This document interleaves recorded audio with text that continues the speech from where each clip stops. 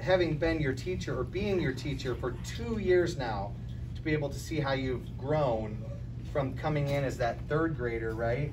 So you said you talked about this and thought about it. You've reflected on this. What do you have to say about this? Okay. Come on, Cooper.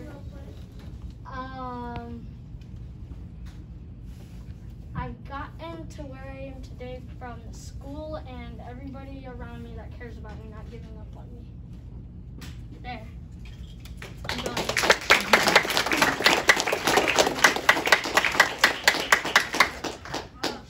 Well earned, Cooper. We're proud of you. And you can see there's so many adults who have played pieces. I see kindergarten teachers, right, all the way up that have worked with you.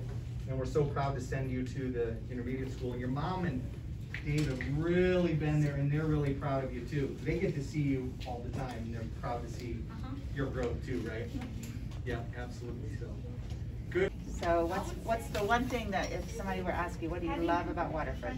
My friends. Your friends, yeah. All the people around you every single day. And the teachers. And the teachers. I agree with that. I'm proud of you. I'm so proud of you. And you've just become so responsible and courageous, and I'm so proud of you. When we had you in the idea room, do you remember that?